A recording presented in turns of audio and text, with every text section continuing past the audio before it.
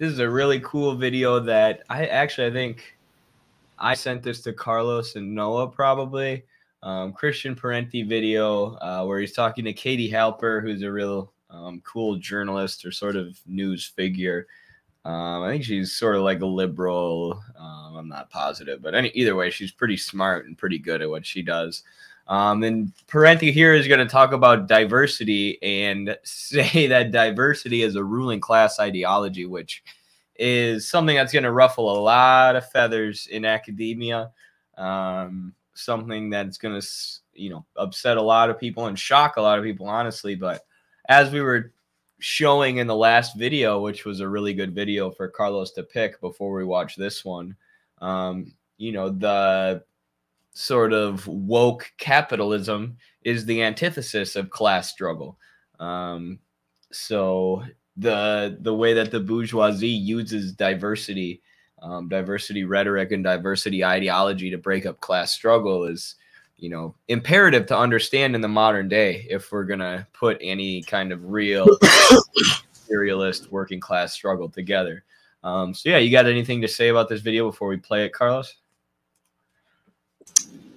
No, thank you for sending it. There's a really good comment that just came in about Maurer. I don't know if we should leave it because we're starting the other segment, but yeah, I can see the video being somewhat controversial, but I think that if we fail to criticize the developments in the liberal wing of capital, our critiques of the ruling class hegemony is going to be at best one-sided, and we want to avoid that. So keep your minds open, and if there's any parts that go beyond where you feel comfortable, you can critique that, I guess, or something. But always keep your mind open to criticizing the liberal wing of capital as well. It's very often it's just the right, but the left is also fundamental. The left wing of imperialism and of neoliberalism is always fundamental for the project as a whole.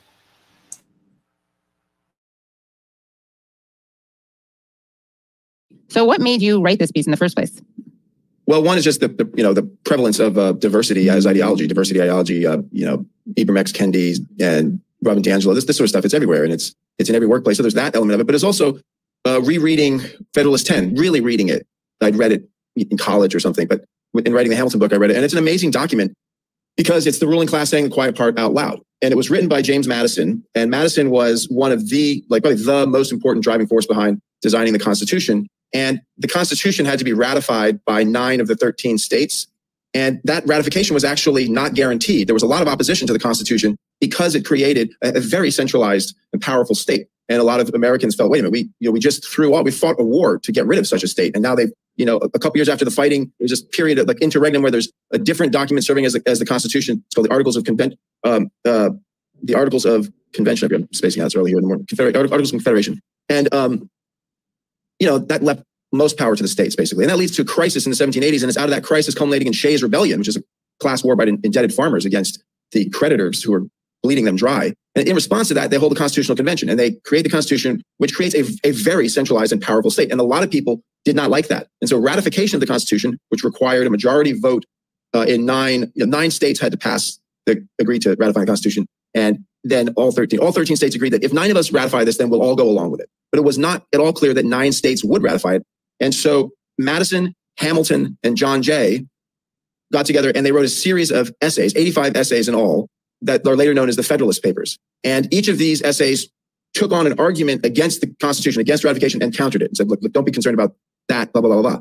And so Madison in Federalist 10 addresses elites and he says, many fear that if we have political democracy, this will lead directly to economic democracy, that political democracy will lead to class leveling. And the ruling class, the propertied classes in those days had no compunction whatsoever of being open and saying, we don't want that. Why would we do that? Wait, this is dangerous. You give common laborers the right to speak, the right to assemble, vote, even run for office. No, this is crazy. It's going to lead to economic democracy. They're going to come for our wealth and try and redistribute it. And so Madison said, don't worry about that. That's not that big a risk. He says, political democracy only threatens economic democracy if the majority of people who are effectively propertyless get together and oppose those who own most of the property. He says it in those terms.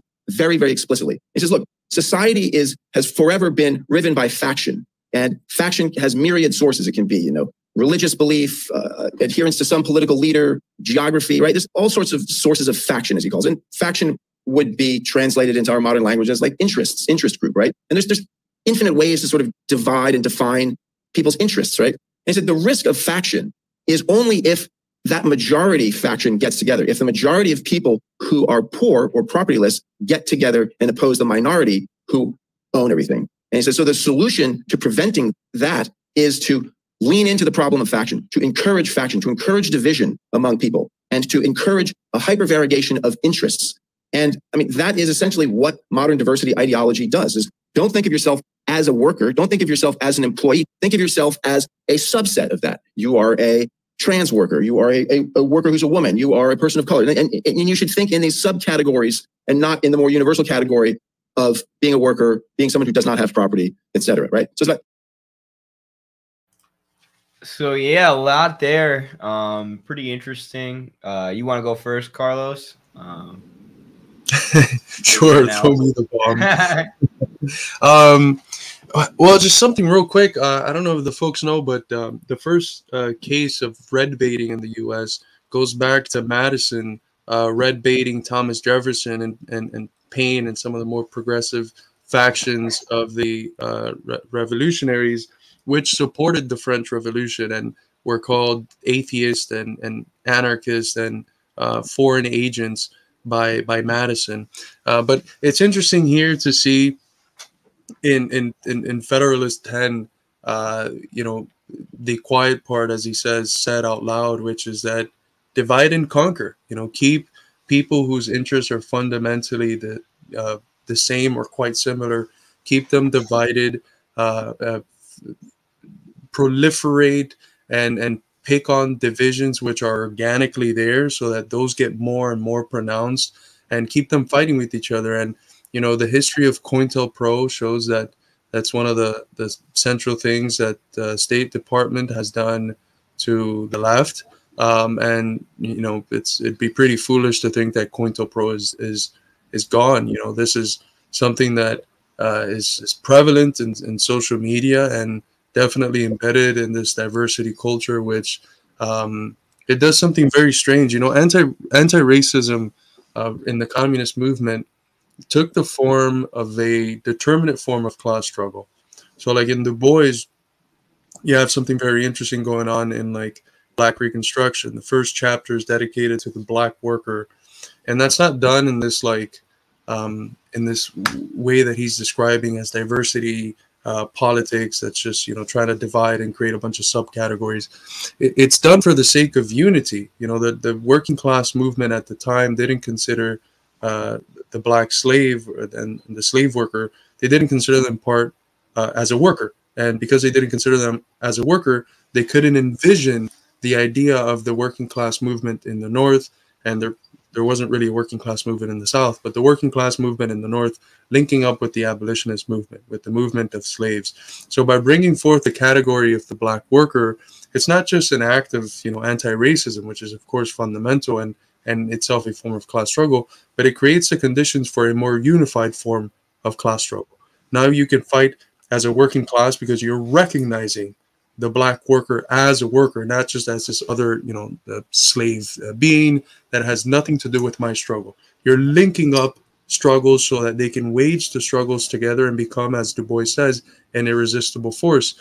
It's the complete opposite nowadays with diversity ideology. Instead of linking the struggles against individual forms of super exploitation or oppression that are faced by specific groups of the working class, instead of linking those as a class struggle to the general struggle of labor against capital, those are intensified and driven to extremes where what matters is not the class element in it, but the representational element, and they get embedded into this PMC and petty bourgeois form of politics that's really embedded in the iron triangle of the academia, the media, and the NGOs. And that's the sort of activism that comes out of that and that predominates today in the left. Absolutely. And I also find it interesting how the only time ruling class or the advocates of this woke capitalism or diversity ideology, postmodernist ideology, whatever you want to call it, the only time they call for class unity is when it's like an act of imperialism, when they're talking about bringing women's rights to Afghanistan, or, you know, supporting the feminist cause in Iran, which is actually just a U.S. regime change effort. Then they call for unity, right? They say, why don't you stand behind this, you know, movement for women's rights, which is actually, you know, an imperialist movement that's been disguised, or a regime change effort disguised as a movement for women's rights. But then they say, you know, be an ally to this movement, you cishet white males or whatever. That's the only time they call for unity, and unity behind, you know, a woke movement, which is actually, like I said, a regime change project being disguised or being made up. Other than that, yeah, it's just a way to cause division. Yeah, I guess we can keep watching the video unless you have more, Carlos. I think a good example is police violence. You have a case where black people are disproportionately killed by police. That is absolutely true, and racism is a fundamental component in these killings and in the, you know, murderous and brutal and carnal activities of the police departments. But it's also the case that the vast majority of people that have been killed in the U.S. by police have been white. That's a fact, you know, but that's a fact that we don't talk about. Why don't we talk about that fact? Because then we will realize, as, you know, scholars like Adolph Reed Jr. have done, that the main component behind this murderous activity on the part of the state's armed bodies of men is class. They attack poor people, but disproportionately. That's the most disproportionate group being attacked. Poor people being killed. But if you present that narrative in that way, then you create the grounds for multiracial working class solidarity. Then white people can identify their struggle against capital and the state with the struggle of black people who are disproportionately killed, with the struggle of brown people, and everyone can connect their struggles and realize that there's a common basis for their exploitation and oppression, and that the only way to throw off the yoke of their exploitation and oppression is by coming together and fighting collectively for that. So they can't do that. So they emphasize, you know, one part of the killings, which is, you know, you have to emphasize there are races and that it's a disproportionate amount. But I've never seen in the news mention about the other statistic, and those are all human bodies also being murdered by the armed bodies of men of the state. And that has, in my view, in the last, you know, 6-7 years of activism that I've been doing, I've never seen that mentioned anywhere. And that's a fundamental fact that would create cross-racial class solidarity in fighting against police abuses, and fighting against the state, and fighting against capital. I mean, I would encourage people to actually read Adolph Reed's text on this, or his essays on this, because they're pretty short but concise. And like Carlos was saying, he hasn't seen that many people make this point before, but he makes it so concisely and just lays out the statistics. Like, here is the percentage that police are killing black people. You know, it's much higher than white people. So clearly there's a racial element here. But here's the percentage that police are killing poor people versus rich people. And it's freaking astronomical. It's like almost all poor people, and they never shoot rich people, regardless of what color they are. It's like rich black people are slightly more likely to be shot than rich white people, but a poor white person is still more likely to be shot than either of them. And he just lays it out simply, tells it how it is. And at the time, you know, it created a internet meltdown, or created a meltdown amongst leftists, you know, who tried to cancel a black professor for giving his opinion or giving his analysis about police violence, which shows the absurdity. Like the diversity advocates and the advocates of identity politics oftentimes end up canceling like a great black professor like Adolph Reed. They don't even end up, you know, they don't even follow through on their own supposed principles of treating people with a certain skin color differently, or with privilege or whatever. So. Think about other aspects of your interest, of your self-interest, other than the economic aspect. So that's what Federalist 10 argues. Is that's what we have to do, is we have to proliferate faction. And if you do that, then you will make it impossible for the majority of the population to unite and wage, he doesn't say a class struggle, but that's what he's describing, to wage a struggle about who owns what, who gets what. Did they just like political democracy, but not like economic democracy? Like they were committed to political democracy, or was it just strategic? Well, it was a bit of both. I mean, there were elites American elites who wanted enough democracy to push back against the control of the British crown, right? So that's why there's a revolution. I mean, there's a revolution because there are enough different factions with enough different reasons that all make them want political democracy and freedom, that they can get together on the basic question of like, let's get the Brits out of here and make our own laws. But then once that was done, then all the internal divisions come out, and most prominent among them is the class division. And there's also the division around slavery. So there was, different groups had different interests in democracy, right? And so the slaveocracy in the South, they're like, democracy for us means we locally here in South Carolina, we decide what we're going to do. Not everybody. Property owners here in South Carolina decide what they're going to do. And that means that you abolitionists up north have no say. That's undemocratic. We control our business here. But then there was, this rhetoric of freedom was very open and vague, and all sorts of people grabbed onto it and filled it with their own meaning. So there was a very considerable working class, popular class drive to the American Revolution. Workers heard freedom and like they interpreted it in their own ways.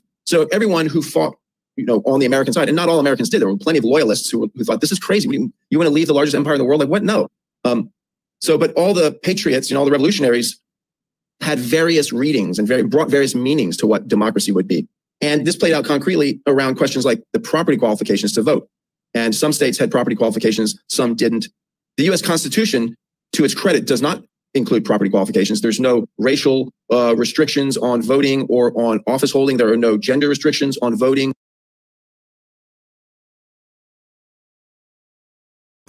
So you said a lot of interesting things there, which now I'm kind of spacing on, unfortunately.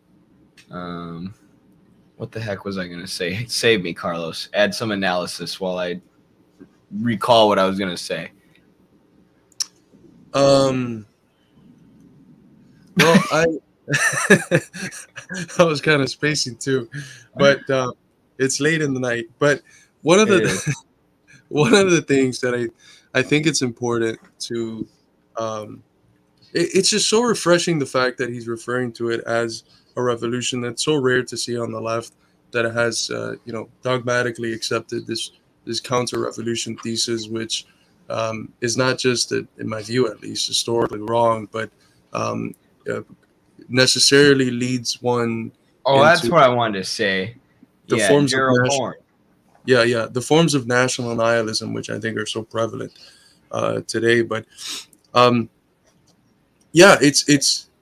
I haven't read Federalist 10, but I am going to read it, because it is saying things that are just so fundamental for the ruling class: divide and conquer. Like the idea of race itself, the modern idea of race, was completely fabricated. It was a fabrication of of early stage capitalism, used for the sake of dividing working class people. And one of the things that a run-of-the-mill leftist might respond is that by doing this, we are class reductionists or whatever.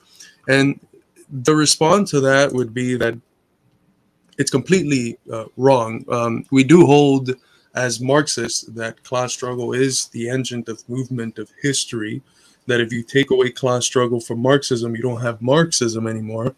But it's important to remember that that phrase is the history of all hitherto existing societies is the history of class struggles. And it's plural, because class struggles, again, as a universal, in order for them to exist, need to take shape in the particular. They need to concretize itself in the particular.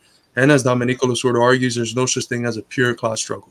There's always different forms of class struggle. There's the the more traditional one directly between capital and labor at the factories, at the place of production. But there's also national struggles for liberation, which are a form of class struggles. There's a struggle against racism as a form of class struggle. There's a struggle against patriarchy, which Engels says, the first form of class struggles is the struggle against the patriarchy. It's one of the statements that he makes in The Origins of the Family, Private Property, and the State. And so the issue of prioritizing class struggle, it isn't ignoring these other things, but seeing those types of struggles through the lens of class struggle. And for instance, you couldn't develop a collective class struggle in the U.S. if one part of the working class, specifically in the South, is so racist that it's literally fucking lynching another part of the working class. You know, are you supposed to come together and fight if you have two groups that are so hostile to one another that one is literally lynching the other one? And it's not just an event that, you know, the bad guys are just the lynchers. It's literally basically treated as a fucking picnic where people are coming, they're placing bets in order to take home body parts, they're taking their children, they're eating, you know, hot dogs and burgers, and, you know, it's a fucking obscene, disgusting spectacle. And to think that you can wage a collective class struggle without tackling the question of racism and obliterating racism from the consciousness of the white working class in that context is just impossible. So the struggle against racism in that context is the form of class struggle. The form class struggle takes as a determinate form of struggle. So, you know, without dialectics, these people can see that when you talk about emphasizing class struggle, it doesn't mean you're ignoring these other things, but that you're looking at them from the angle of class struggle, so that those struggles against racism and against sexism, or, you know, whatever the case may be, don't get reduced to what they are reduced now, which is that freedom for these groups is representing them in movies and in politics, and, you know, having diverse faces in high places, and, you know, the places that continue to perpetuate an order which continues to exploit and oppress all sorts of different people around the world. Yeah, and Christian Parenti's got a skill similar to his dad, of applying dialectics to history without even really saying what he's doing explicitly. But I remembered what I wanted to say earlier, other than pointing out the false theory of counter-revolution that Gerald Horne puts out, that Parenti here debunks, and has been debunked by others like Anthony Monteiro and Marius Trotter. But also he's talking about how this idea of freedom, which often, you know, in the U.S. lore is used in the abstract, or by the ruling class is used in the abstract. We have the most freedom, you know, but of course freedom can't be universalized. What does freedom mean? So he says that freedom starts to be particularized, and all these different groups start latching onto the idea of freedom and saying, you know, what is our idea, or what is our idea of freedom? And that usually tends to be based on their economic class. So you have the enslavers in the South saying freedom for us is we get to decide how to run our government. You have to leave us alone, right? We have our own state. We have our state's rights. We think that the slave owner should be able to decide what to do, and that's freedom. And you have the patriots, you know, who say freedom is throwing up the British Empire and starting our own country. And all these different groups start to particularize and concretize for themselves what the idea of freedom is, which, yeah, I mean, there's no freedom, universal freedom in the abstract. Uh-oh, we might have lost Carlos. I think Carlos has passed. Oh, he said he has to go pee. Okay, we'll play a little bit more in the video. I'm about ready to fall asleep, to be honest, but we'll see how much longer Carlos wants to go when he gets back. Or an office holding, but a lot of powers were left to the states, and many states had property qualifications and then also excluded women and excluded people of color from voting. Interestingly, not all of them did that. It's not like everything was oppressive and then it all slowly got better and better. There were actually states that, I mean, things were quite oppressive and, you know, racist and sexist, but there were some surprises. Like in New Jersey, women had the right to vote if they met the property qualifications. And believe it or not, in South Carolina, African Americans who met the property qualifications could vote. But that's then quickly, like after the revolution, that's quickly undone. And most states, not all, have property qualifications. Now, not all those property qualifications were particularly onerous. Some property qualifications were, you know, it basically meant that, you know, if you owned a house or you had a wagon and you're self-employed, you could vote. It just meant that the true proletariat, the people who, you know, rented and had no tools, no business, they just sold their labor, they were the ones who were excluded from voting. But those were state laws. But anyway, I digress. But the point is, what, you know, political democracy was an open, contested field. And so, like, part of what Federalists. And this is interesting here because it's kind of relevant. Yes, example, the upcoming Rage Against the War Machine protests in D.C. On February 19th. Jimmy Dore is going, but some factions, Code Pink, Veterans Against War, threatened to not join because they claim some speakers aren't sufficiently pro-LGBTQ, etc. Class divides and rule. Those factions should prioritize class over identity politics. Yeah, there's a really good concrete example, you know, in this war, anti-war rally, and we tweeted about this, you know, and saying, like, if you have people who you disagree with on other issues, but they are willing to agree with, you know, to work with you in the anti-imperialist struggle, you got to come together for what's best. You got to put the class struggle first, the anti-imperialist struggle first, the struggle against capitalism first. Like, by example, the Libertarian Party, who even has, you know, a totally different economic ideology as us, they're willing to collaborate in certain ways to fight against the new Cold War and the NATO proxy war in Ukraine. So, you know, we need to make those inroads when it's possible. And the main thing is uniting people over class, you know, and like Carlos was saying earlier, if there's bigotry, right, if there's actual bigotry and hatred for, you know, between different factions of the working class, that needs to be addressed, and fighting that battle, fighting against that is part of the class struggle. That's part of unifying the working class. But in a situation like this, in a concrete situation like this, yeah, you got to unify with those speakers to put on a really good and a really big event that gets the attention of the ruling class, and, you know, for the time being, put your disagreements and differences aside a little bit. I think. I don't know if you have anything to say about that, brother. I was sad that other progressive forces didn't get behind that.